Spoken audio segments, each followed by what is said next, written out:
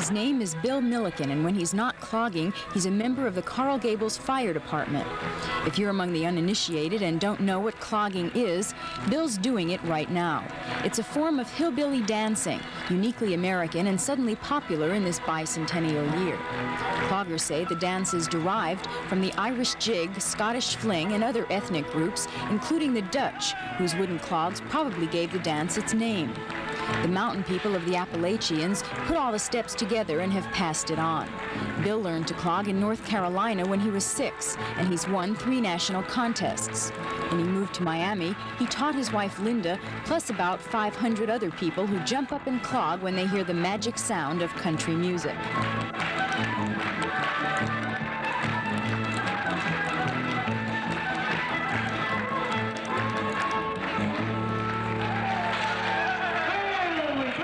What does it take to be really good?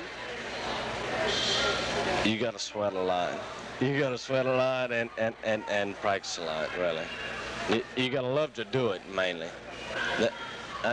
I guess it's just a love for the dance. The steps aren't difficult, just fast, and Bill says you can learn to clog in a few weeks.